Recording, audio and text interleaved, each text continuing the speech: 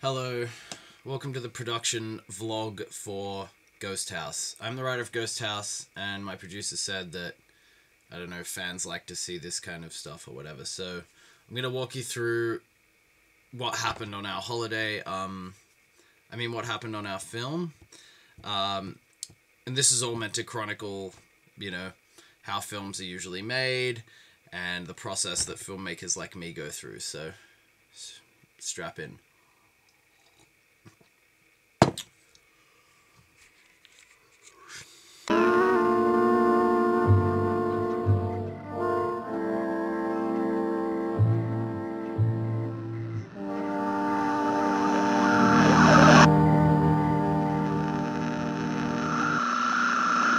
So my first thought when coming to make this film was that Thailand is bloody gorgeous and I had to visit it.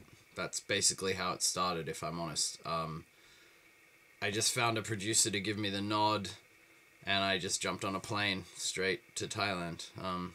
I spent some time on the plane thinking of a film idea because the backs of the seats didn't have those little screens you can watch movies on. But I got distracted drinking those tiny bottles of whiskey and kind of forgot about it. So I was hoping that, like, once I got there and immersed myself in the culture, that something would come to me and I'd be able to write a film. I have arrived in Bangkok, Thailand. Still kind of with no idea of what the film's going to be about, but you know, that'll come to me. And maybe in the spirit of things, we can come up with an opening scene right now. So, okay, so a couple come out of these doors, and a taxi driver approaches them.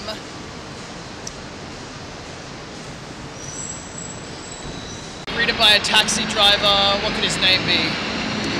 Shit, what are some Thai names? I don't even know any. Go-Go? Because he drives taxis. Hey, you have driver! Go best driver in Bangkok. And so they get in his taxi and they go to their hotel room. Is that really boring? Nah, I'm sure that's fine. As I was catching my taxi to the hotel, I realized what I'd written for the opening scene was literally just what had happened to me. Like, there was no fiction in it at all. It was like I was catching a taxi with my partner to our hotel. The only difference was that the guy's name was Run Tep and not Go-Go. And like, to be honest, it wasn't really much of a problem that I was just writing down what I was doing. It's just that I was writing a horror film, and in reality, no demons are likely to come up to me in 7-Eleven. Maybe otherwise I would have just written down everything I did for an hour and a half and then just, like, made that into a film, because these days films don't need to be good or even interesting. They just have to have 2 minutes of usable footage for a trailer to make it look interesting, and they need to make money. That's about the criteria. So in this taxi, I realized I was in a unique position to, you know, have a Thai person represent themselves. Kind of, you know, a bit of pressure, but on behalf of Thailand. You know, it's the first Thai character that we see in the film, so... Oh, look at that! It's a fat man! He's so fat! People in Thailand, we also eat McDonald's. And if you eat a lot, sometimes you get fat, just like America. So, we're the same. So naturally, I completely fucked that up.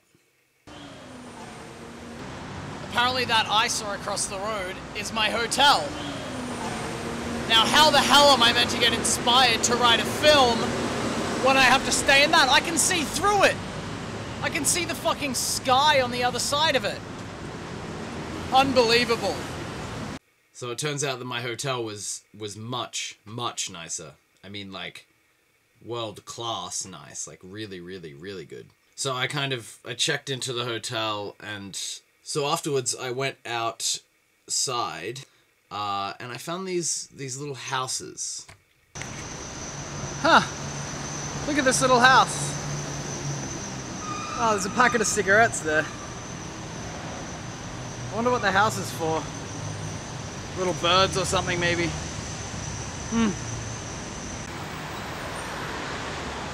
So I was taking a cigarette from one of those little house things, and this guy came up to me and said that they were ghost houses and that I shouldn't take the cigarette from it because it's meant to keep the spirit inside the house.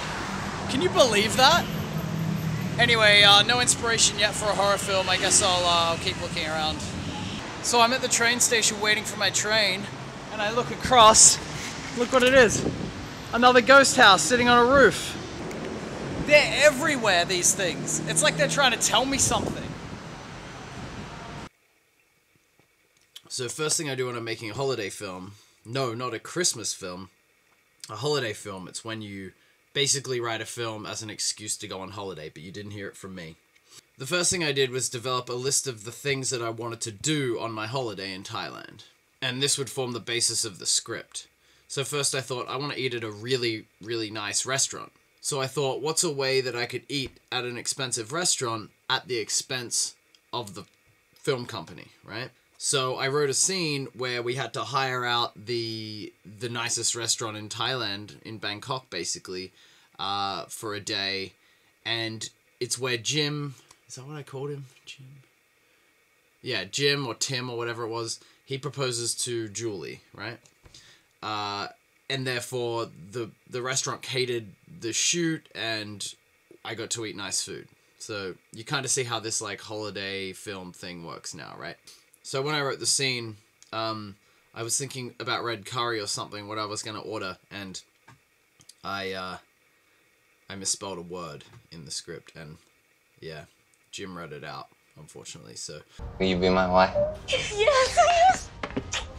It was meant to be wife, not Y, so, yeah. I love you, Julie.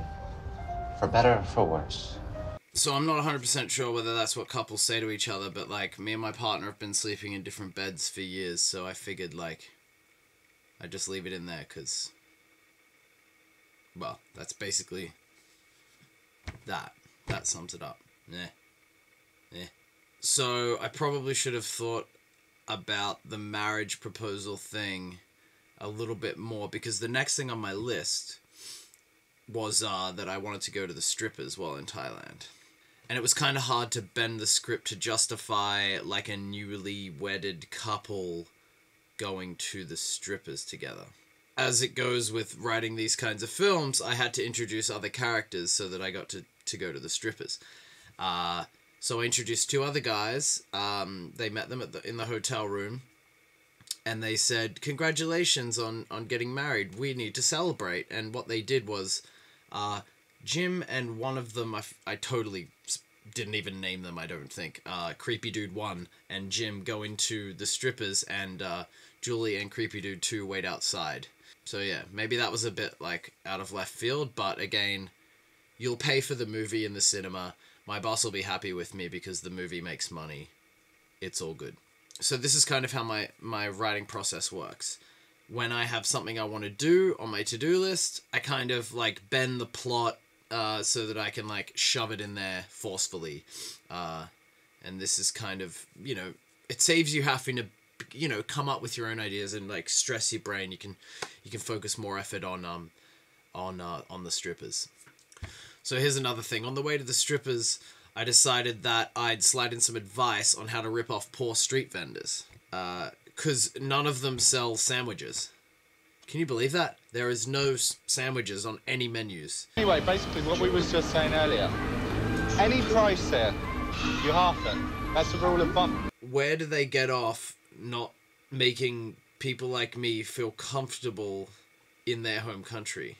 So I thought I'd give other tourists tips on how to undercut and rip off desperately poor Thai people just trying to get by. You won't believe this.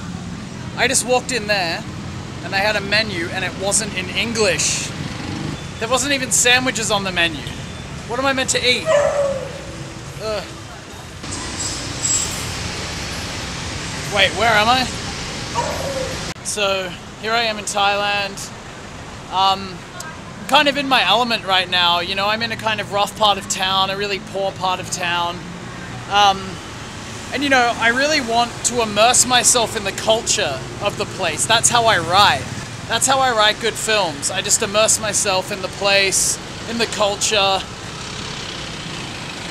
Actually, come to think of it, there aren't any white people around here.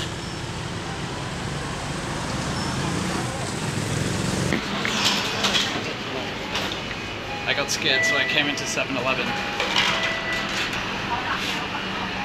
The recognizable symbols are comforting to me. And they have Coca-Cola. I can read the word Coca-Cola. Coca-Cola. It's like I'm at home. Well, the second rule after the to-do list on how to make a holiday film is you don't delete anything. Because that gets in the way of going to the strippers, getting drunk, and eating chicken pizzas at KFC. So, what should I say about Thai culture in the movie? You're eating fucking pizza in a KFC in Thailand. Shut the fuck up. Pizza! Douchebag! When we got home, my partner called me white bread.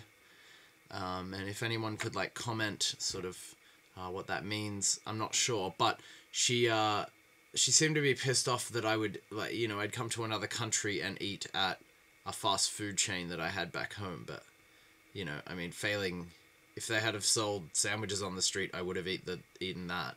So I don't fully understand the gripe. But she made me promise that to go on a hike with her the next day, and it would be a 10-hour overnight bus trip, right?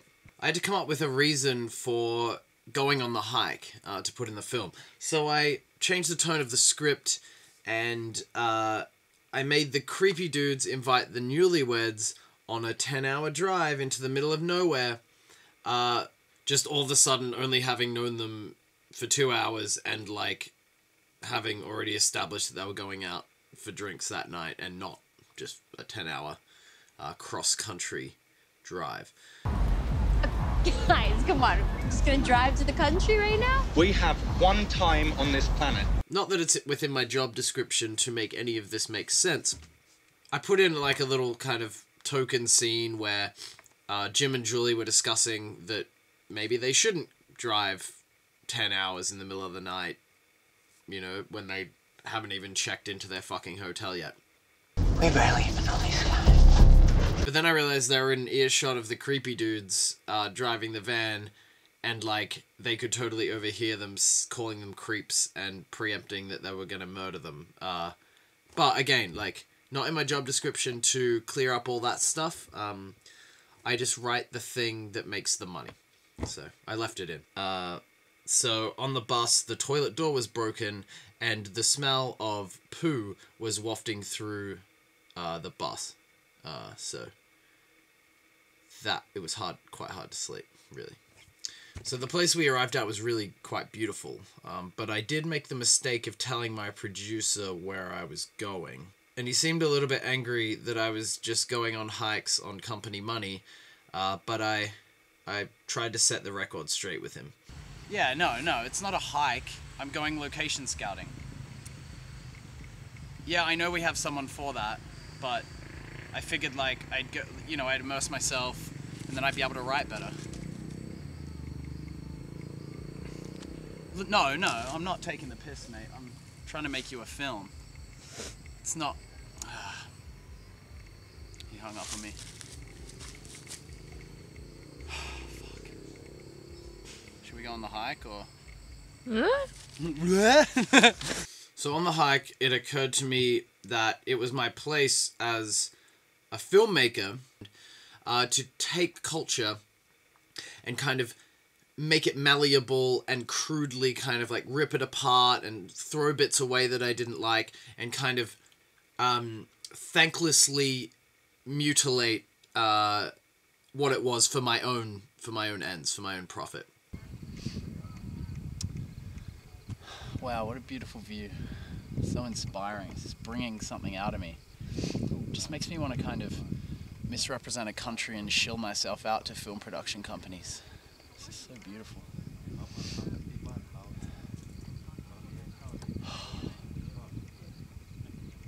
I realized I could just use the ghost houses as an idea for my film. And I didn't have to make the ghosts like tiny little ghosts that live in these tiny houses that smoke normal-sized cigarettes, because that's not scary. I didn't have to stick to what Thai culture's about. I could kind of do my own thing with it. And, you know, I realized I could write a story about normal-sized ghosts coming and haunting people, because that's objectively more scarier than Stuart Little, the ghost. So it all started to kind of fall into place. The creepy dudes driving 10 hours with Julie and Tim could be to a ghost house graveyard where they throw all the old ones out, right? The creepy dudes could maybe convince the couple to take something from one of the ghost houses, and they see this creepy ghost who got burnt from smoking too many cigarettes, and then the creepy dudes bail and leave them in the middle of nowhere. And the idea is that they transferred some kind of curse that was affecting them onto the newlywed couple. And by the way, this is the only use of practical effects in the entire movie. The rest is quite underwhelming. I mean, check out the ghost looking out of the throat thing. Awful, right? You could do that in paint, right? But this one, we made sure we made prosthetic masks, and it was all creepy and shit. That's because that was for the trailer. So this is another tip if you're making a money-grubbing little film. The things you shoot for the trailer should be good. The rest of the hour and 28 minutes of your film, you don't have to put effort into it because they've already paid. That's the way that transactions work in this society. You pay for something and then you get it. And unfortunately, there's no real, like, who gets a refund for a movie, really? So it's kind of foolproof. Then it says day one on the screen with little to no context. And yeah, I borrowed that straight from that. What's that 7 Days movie? The Rings. So start from there. What are you going to do about it? That's what the industry's based on. Plagiarism. I'm not even ashamed to admit it. But because she was sick and she's hallucinating, I got to put in a scene with an elephant. And you know what that meant? Yep. I got to ride a fucking elephant. And it was awesome. I mean, the scene made absolutely no sense. I mean, we see this ghost woman, and then the next thing we see is an elephant, and we're like, wait, is there two antagonists? One is an elephant, and the other one is a woman. It doesn't make a lick of sense, but I got to ride an elephant, and I would ruin 1,000 films to do that again. It was awesome. But seriously, don't ride elephants in Thailand. It's quite bad. They don't look after them. Okay, so there's something that you need to know about horror films that kind of is different from other films. You get to a certain point in the movie where the film literally writes itself. And I mean that quite literally, that there is a program called the jump scare generator, right? And so you let it run, and basically it writes like Act 2 and 3 of your horror film. Writes all the jump scares for you. It's quite clever. I got to just hang out at the hot springs instead of having to sit there and write. So that was good. Hey, what are you doing? Aren't you meant to be writing a film? Nah, I've got a program that does it for me. See, what you do is you just write a basic plot. Halfway through, you enter the characters, the antagonist, what kind of ghost, monster, or demon you have, and then the program just writes a bunch of jump scares for you. It's piss, and I can just relax in the hot springs. Cha-ching! Free holiday. Unfortunately, the one of the jump scares that it generated was a cough. How is this helping? And that didn't really make sense, but we left it in there because you don't delete anything. Yeah, it wrote a jump scare to a cough. So not the best, but... So I was obliged to seek out a way for Tim and Julianne to, like, overcome the evil that was following them. Sorry, Tim and Julie. Sorry. Turns out my producer's concern about spending production costs on a holiday weren't entirely unwarranted, admittedly. I'd ordered so much room service that we didn't have enough money to find enough locations, and I had to find a free place to shoot. Holy shit, look at the place we just found. It's an abandoned shopping mall. Weird. I reckon to save some money, we should just, like, film a scene that doesn't make any sense in the context of the movie in here. Cool, like, yeah. just spend, like, half an hour of screen time in, like, an abandoned place to save some money. That sounds alright, huh?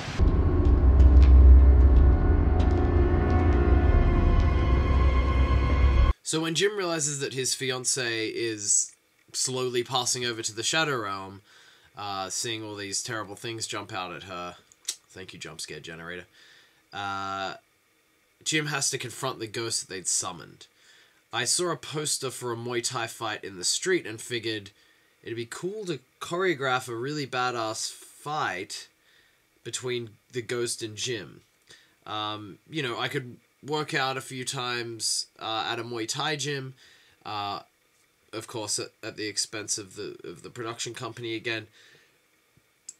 And unfortunately, the next thing I knew, I was in a Muay Thai fight.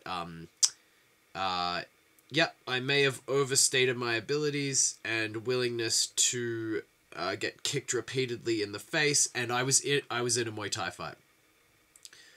Yeah. ยังเถียงอยู่ใครเอาซ้ายถูกไม่ดีก็มาโอ้โหดอกนี้โอ้โหนี่ถ้าไปลุมพินีถ้าดำเนินนี่ดอกนี้นี่เซ็นราคาวิ่งเป็นน้ำเลยเขาก็ได้ช่วงเดี๋ยวดูกันจะไล่กันยาวนะครับโอ้โหสิงห์แทงออกซ้ายได้โอ้โหตลาดใหญ่ๆครับอัดเข้าขวาคัดเข้าขวาทีโอ้โห60 โดนอีกแล้วครับโอ้โหเนี่ย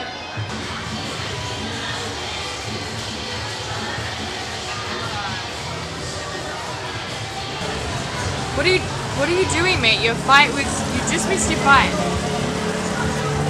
I don't really need to prove anything. Like, do I really need to do it to write a fight scene in a movie? Yeah, but you just ran away. Yeah, look, I'll just throw something together. I'll throw a shitty fight scene. It doesn't matter. I don't need a fight. It's cool. Let's go. Let's go home. Right? Done. Anyway, so after strategically evading the fight, very smart there, I just threw together some nonsense, like, fight scene at the end, because I really didn't learn much at all. And I think it involved Jim having to cut off his finger, and that saved Julie somehow. I was pretty drunk most of the time. I don't really remember what I was thinking when writing that. Yeah, and I kind of had to leave Thailand because I owed people money that had betted against me in the fight. So, I kind of had to wrap up the film there. No reshoots for Ghost House, even though it needed them. I mean, there's one scene where there's a picture of a door handle, as opposed to actual footage of it, which is, yeah, there was definitely a need for some reshoots there, but yeah, I was gonna get my head kicked in and all my money stolen, so, yeah, deal with Ghost House as it is. Thanks. And yeah, I guess we're kind of done here, so, hope you enjoyed the movie and the production, like, whatever, I don't care. I got paid anyway, I don't care. Alright? Bye.